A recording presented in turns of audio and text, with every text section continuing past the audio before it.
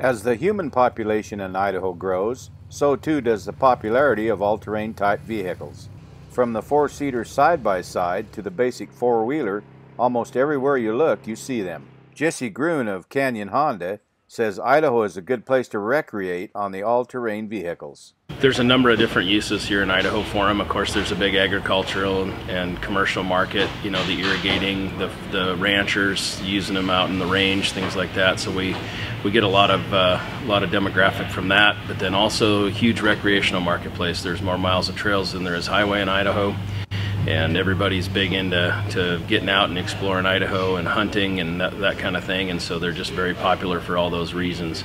Tanya Thrift, field manager for the BLM in Idaho, says ATV trail riding on public land has increased in the last 10 years. I think there's more use of the existing roads and trails that we have, especially probably over the last 10 years. You know, most of the folks do a really good job. They stay on the trails and, you know, are responsible about closing gates and, you know, respecting the fact that we've got multiple uses going out there, especially livestock grazing. If you're new to the sport, Michael Williamson, BLM Public Affairs Specialist, suggests. And one thing we like to do is point people to some of the several organizations that are in the valley of ATV riders, just private clubs.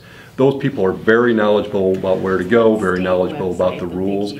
Thrift also suggests a visit to local BLM and Forest Service offices before you go. You know before you go, it's always a good idea to stop in at the local office and, you know, get any maps or any other information that's available beforehand, so that way you don't, you know, kind of know what you may be getting into before you leave, and also get maybe some good tips on how to get to some really cool areas that you might not have known about otherwise.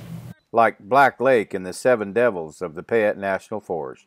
For the Voice of Idaho Agriculture, I'm Steve Ritter.